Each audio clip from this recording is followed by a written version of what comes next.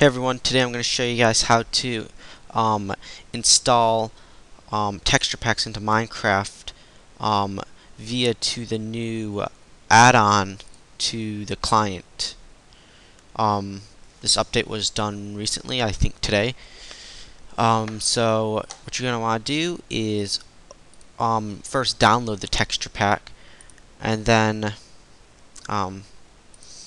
locate what folder it's in. So mine's in my downloads folder. Oops. Gotta reopen Firefox here.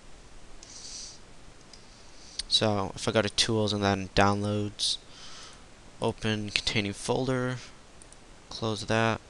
So here's my awesome Minecraft texture pack. This is just a texture pack for demonstrations. So I'm just gonna extract it to here. Just making sure that I have everything. And I'm gonna create I'm gonna take all these here and I'm gonna make another zip file out of all these. Now notice how I could just take this folder here and make this a zip file.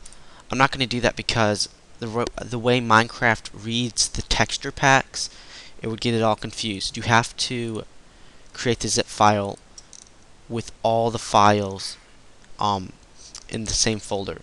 So right click and click add to archive, make it a zip file, make sure it's zip, and just name it whatever texture pack you want it to be. I'll just say a texture pack demo. Alright, so now we have our texture pack demo. So step 2, I guess that was more than one step, but whatever. Step 2, open up your client, which is the game, just a fancy word for the game. Alright, now you're going to want to go to mods and texture packs. So click it, open texture pack folder, and then you're going to drag this zip file into here. And now if we go back, ta-da, we have an option. We can click it, hit done, and now if we start a new world or just whatever, it automatically changes the texture pack. So you're running this texture pack instead of the default.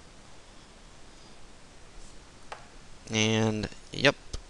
So thanks for watching. If you have any questions next time, remember, subscribe.